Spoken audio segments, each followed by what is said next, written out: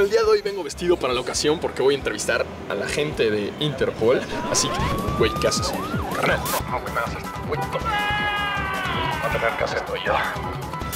Ok, esta cosa pesa.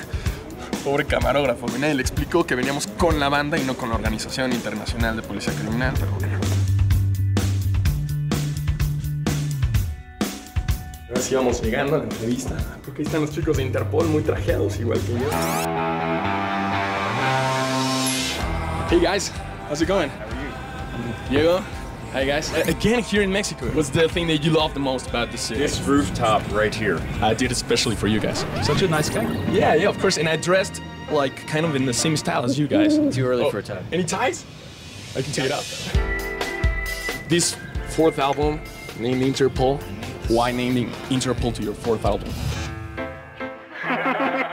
I don't know. It seemed fitting to have. It seemed kind of a monumental title, basically. It's kind of letting the songs speak for themselves this time around, and just having it be sort of simple and minimal like that. So it wasn't because you guys run out of names? You found us out, man. Yeah, I did.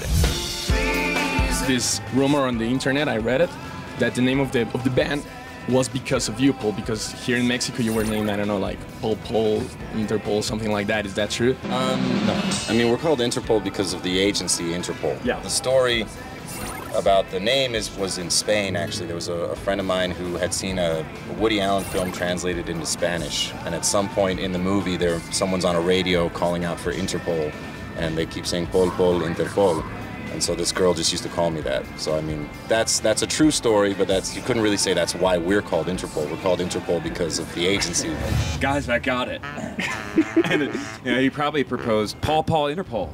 Guys, what are you expecting about this concert? Last time you shared like the stage, well, the same concert with the Pixies, and I heard you pull like ya vayan a saber a los Pixies, right? So what are you expecting about this concert? I think it's great when we get to come back.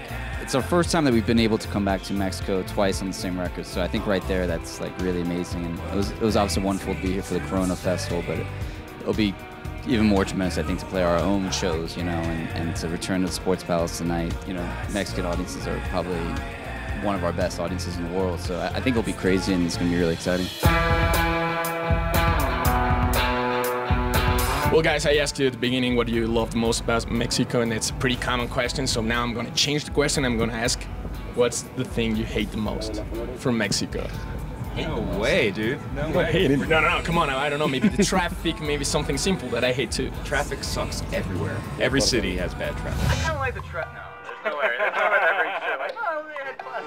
I didn't get to answer our favorite part of Mexico question, I don't think. Tell me about it. I like the culture, I like the people, I like the architecture. Right now, on my mind is tacos and salsa. Mexico is well perfected the feminine form. You really like girls? That's the same. I love them so much. Look, I put a ring on for one. Oh, okay. That explains a lot of things.